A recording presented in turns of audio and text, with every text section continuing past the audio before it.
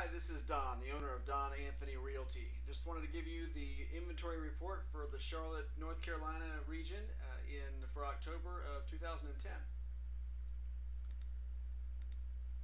Basically, this graph right here shows where we are and where we've been over the last few years with regard to inventory. You can see here the blue line represents where we were in 2008.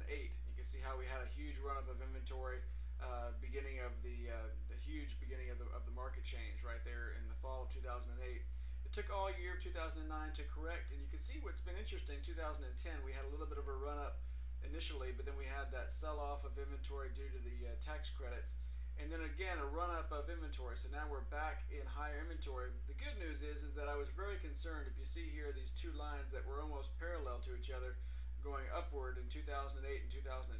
This green line is 2010. But the good news is that you can see that we had a drop-off last month, and this is again the 90-day rolling average inventory.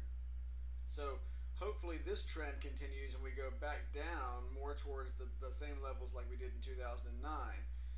But it'll be yet to be seen. We'll see how it plays out. That was the 90-day average rolling inventory. Now we're looking at the overall months. This means that each month by month, how does the inventory look? You can see here the red line is the red graph is the 2008. You can see how that was going, and then 2009 is the green, and you can see how that went down and then started going back up again. And then the purple is 2010, and you can see that the good news is that it looks like it's going back down again. So hopefully we see a continued trend downward of the inventory to get back down to a more reasonable level of inventory, and that will help the market. So not sure where we are. We're kind of a little bit of a turning point right here. Don't know whether next month, meaning November, will be going up or down. But you'll see if it goes according to the trend of 2008, it'll go back up again. So we'll see how that plays out.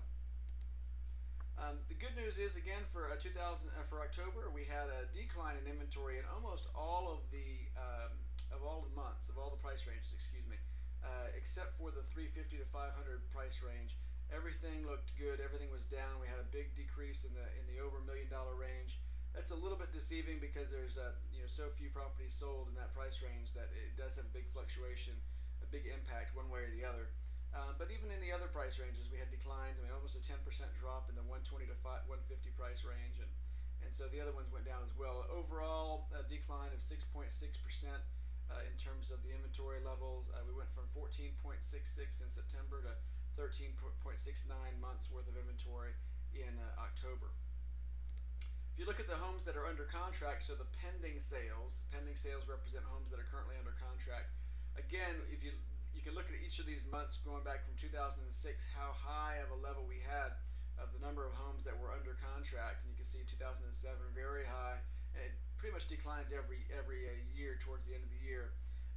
You can see how low we are in terms of just the number of homes and properties that are currently under contract here in October in comparison to just a few years ago, how big the difference is. You can see we're just about 1,500 here this month compared with where it was in 2006 at near 3,000. So about half the market. And the same is true with the number of closings.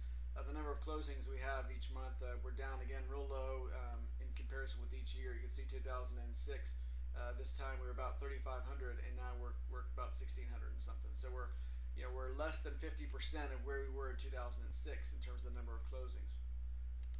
Interestingly, you see that the Fed continues to push interest rates lower and lower. You can see back from July 2006 they were high, and actually they weren't really high, they were historically low, but in comparison to now, which is just a whole nother ball game, really trying to still stimulate sales in the home arena, and we're looking at about 4.25%, a 30-year fix, which is just pretty incredible.